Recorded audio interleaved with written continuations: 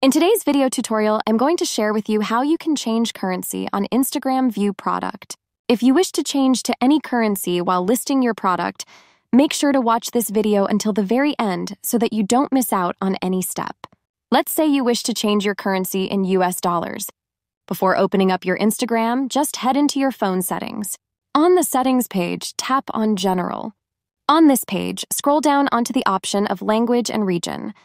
Select on this option of region.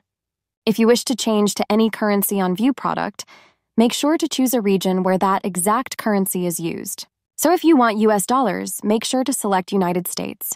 If you want Euro as your currency, make sure to mark any European country as your region. Tap right here and your iPhone will set to that exact region. Your currency will automatically get changed. Refresh and then reopen your Instagram. Let's say this is your product. Tap on Product Details right here. In the section of Price, your currency will get changed based on your selected region.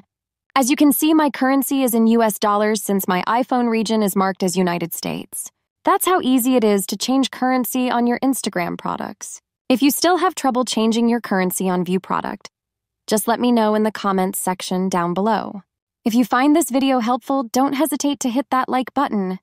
You can also check out on these upcoming informative tutorials like this one.